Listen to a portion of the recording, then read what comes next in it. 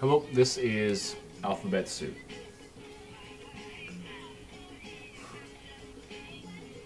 I was never really into eating alphabet soup as a kid because I don't really like tomato soup.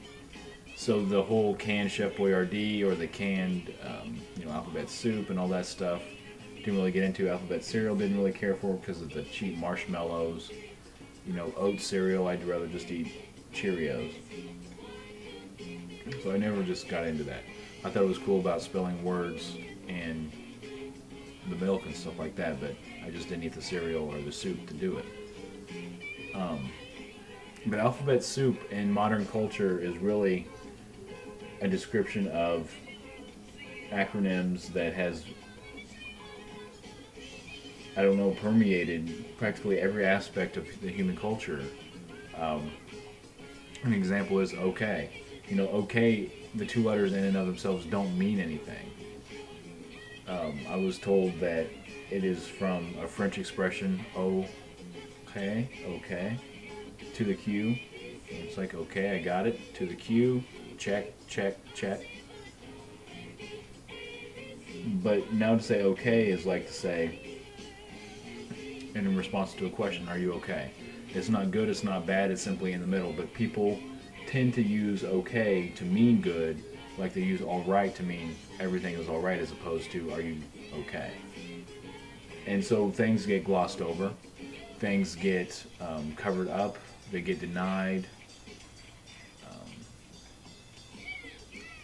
and people continue this pretense that everything is okay.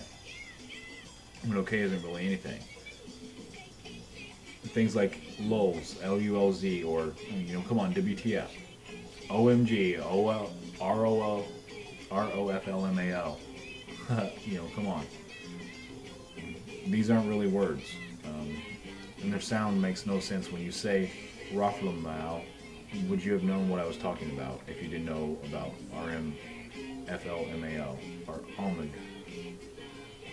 What if? I mean, that's not an actual language. They're acronyms.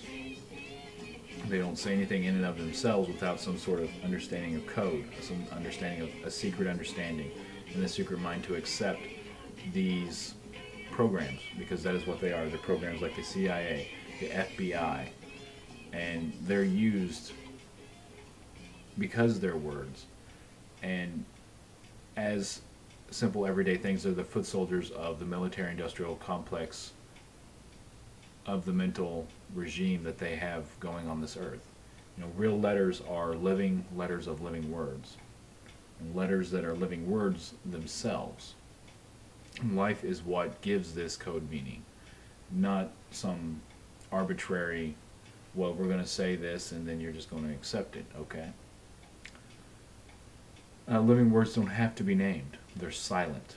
In essence, they're named through their phraseology, through their action. The best code makers are those who make up codes that don't make sense and still get you to accept it. IED, PTSD, GMF, HSBC, CIA, HIV.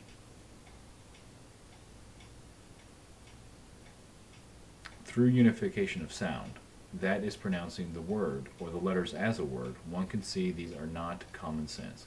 They mean nothing in and of themselves. But the beauty of the program is, when they are said, people still know what they mean. They accept the meaning given them, and therefore leave the door open for the programmer to slip in unannounced. The silence doesn't speak in the first place. This is how Christ is seen as a thief in the night. He uses ignorance, your back door, to get in.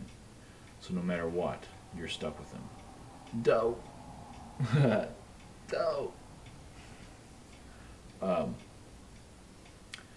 So yes, it's simply the alphabet soup has, moved from the military and the industry to common culture, which is sort of the common practice in this country, where the military will adopt something and about 40 years later, here it is. So, even things back in scuba is an acronym. So in and of itself, that word makes no sense. But when understood, the picture of scuba, one may make sense of nonsense. And it's a clever practice, but how are you using it? How are you letting yourself be used through the alphabet soup, through the programming language of the matrix? Yes, it does look confusing, but there is an order there if you can understand it, if you can find the letters in your spoon. And you say there is no spoon, well then go find one. Unless you just want to slurp up your soup like that, like a dog.